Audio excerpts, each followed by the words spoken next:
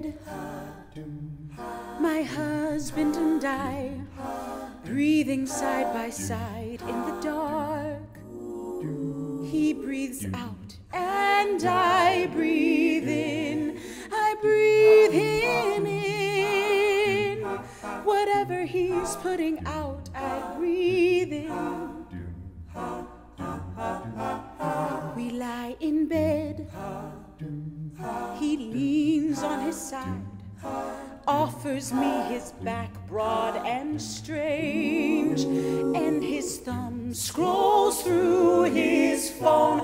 I feel it ripple in my bones.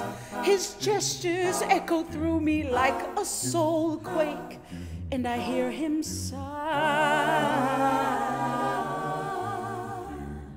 And the moon is gone. The only light in the song is a stale, pale glow, lighting up the sheets. A stale, pale glow from a screen of sickly sweets. We don't sleep well, my husband and I, our circadian rhythms corrupted by the sallow blue glow of a screen, sucking our souls and melatonin. All of my dreams have been stolen. There's a glass of dusty water on his nightstand. It has stood there for 5 days.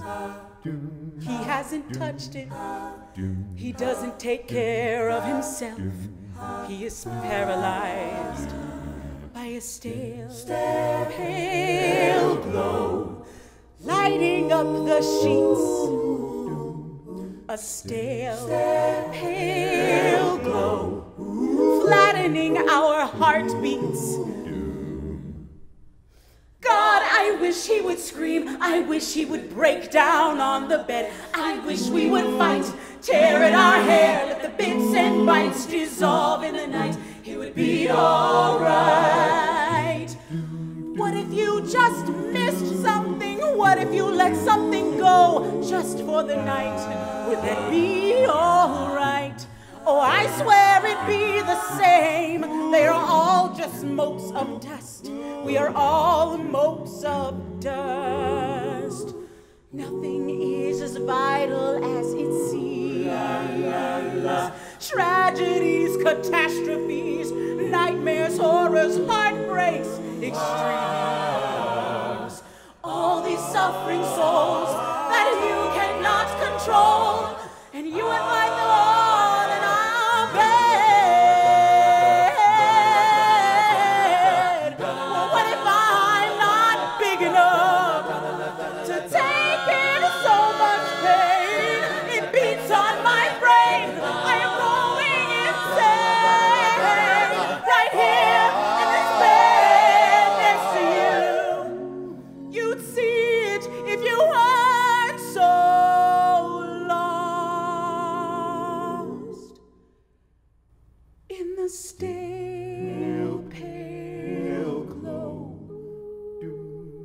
The stale, pale glow. Stale, pale glow.